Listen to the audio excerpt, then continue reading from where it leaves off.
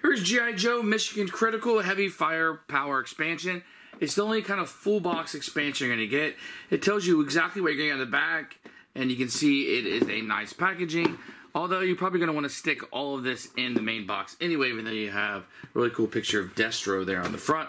You're going to get a rule book, so it's going to tell you, first off, all the components that you're going to get with it, the new character cards and stuff. It's going to tell you how to use the new expansion. And on the back of it, just wasted space, some artwork and credits for everybody included. There's not a whole lot to do. These are just new enemy cards, new people to play with, etc. Not a lot of rule changes per se.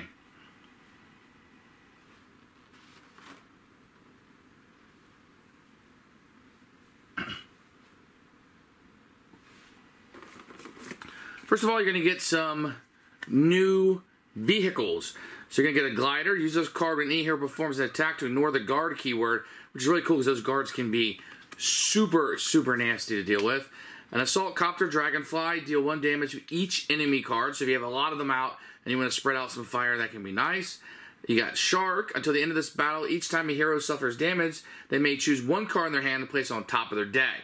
So now you're putting things where you want it to be. With certain characters, certain powerful cards you want out. That's very, very good.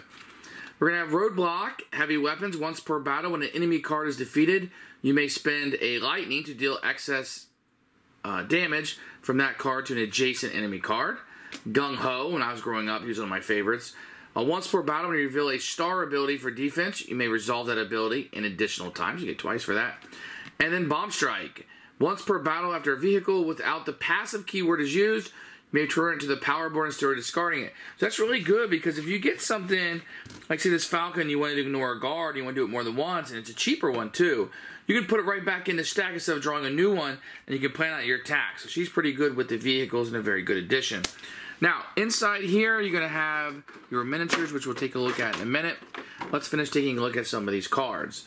So you're going to have your Roadblock cards that you will have here. And the one I like here is the gain 1 lightning, and each hero may place 1 card in their hand on top of their deck. Immediately play an additional card. That's a free one, so always time for a cookout. And then he has his big energy can, his big attack and big defense on the same card. So that can be a little bit challenging. You're going to have, let's see, you're going to have Bomb Strike here. Going to have some common attacks, but let's look at the good cards. Play this card when a hero uses a vehicle to reduce its cost by 1. You may play this card in any battle regardless of location. Once again, she's manipulating the vehicles pretty well. And she brings a big airstrike, so 6 dice, 3 defense. May remove up to 3 foot soldiers from the power board to reduce the energy cost of this card by an equal amount. You may play this card. So when you have those guys up there, you can actually take them off instead of getting a vehicle to do this targeted airstrike. So she's bringing her own vehicle into it, if you will. Let's take a look at Gung Ho, which is one of my favorite characters growing up. There's some basic attacks, but he's got a lot of attacks. Now his maneuver is going to be gain 2 lightning and place this card on top of your deck. If it's a star, if this card's revealed for defense, the next time any hero performs an attack during this battle, add 1 die, so helping out his buddies. Now this is going to be his powerful one, the grenade launcher, which is 5. We just saw Bomb Strike have 6, but this one's a really good defense and activates on the star. It's revealed for defense, you may discard a card from your hand to roll 2 dice. Don't must add an enemy card of your choice. That's pretty nice, especially in the middle of a battle. And then we're going to have the introduction of Destro. He's going to have his own cards here. You can see the biggest one is going to be 8. And he's going to be a little bit of a nasty extension here. Deal 2 damage to each hero, increase damage by 1 for each attack on Destro's cards. So the more you attack him, the more powerful he's going to get. Let's take a look at this big strong one. It's a guard. And it's passive. While this card's in play, each time a hero deals any amount of damage to another Destro card, reduce that amount by 1. So every time you're peppering him, it's going to be kind of blocking that off.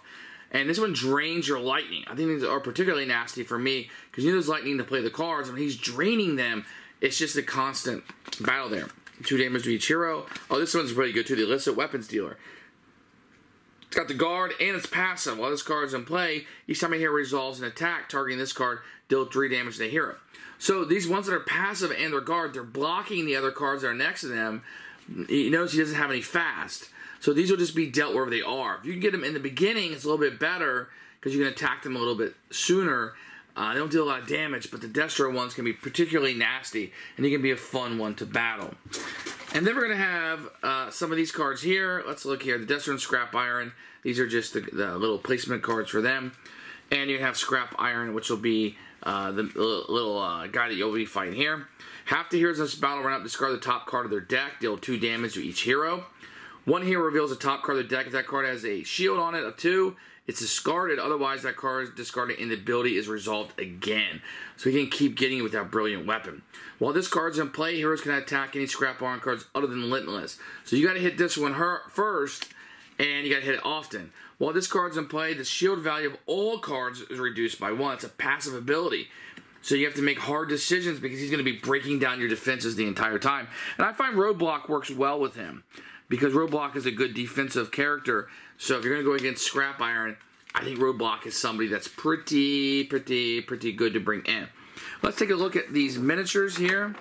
One of my favorite, probably no surprise to you. Look at this thing here. This is an impressive miniature here with this big old gun shooting out. And the detail. Remember, these are bigger than most miniatures you're going to see in games. Kind of like the Power Rangers game and the base game of the G.I. Joe. This is just a fantastic looking one. My Roadblock disappoints a little bit with this gun, but he's more of a defensive player, if you will. But he is locked and loaded on the back here. He's got missiles here. He's got a gun in his hand. He's got some blocked up here. He is loaded down. And those muscles, I mean, he reminds me a lot of Jesse Ventura, if you remember him. That's who he reminds me a lot of in those days. And then Bomb Strike does not disappoint. You know, she's calling in the vehicles. She's the master of those kind of things because she has a backpack and she is ready. Not as big, you know, as wide as a lot of the miniatures, but she is a powerful character, especially if you want to manipulate, those vehicles. Okay, now look at this. His gun is smoking. Do you see that? That is smoke and fire and weaponry coming out. He's all ready for his shot. That's why they call him Long Shot. And he almost looks futuristic to me. He looks like somebody can see him crouching down. He's ready. That is just a cool pose. Renegade Games did a great job with the miniatures in their set. And one of my favorite bad guys growing up, he just had a look to him, was Destro. I don't think this is the most impressive miniature they could have had of him. But when he's going to be painted up, he's going to look pretty fantastic. I would have liked a little bit more detail to him.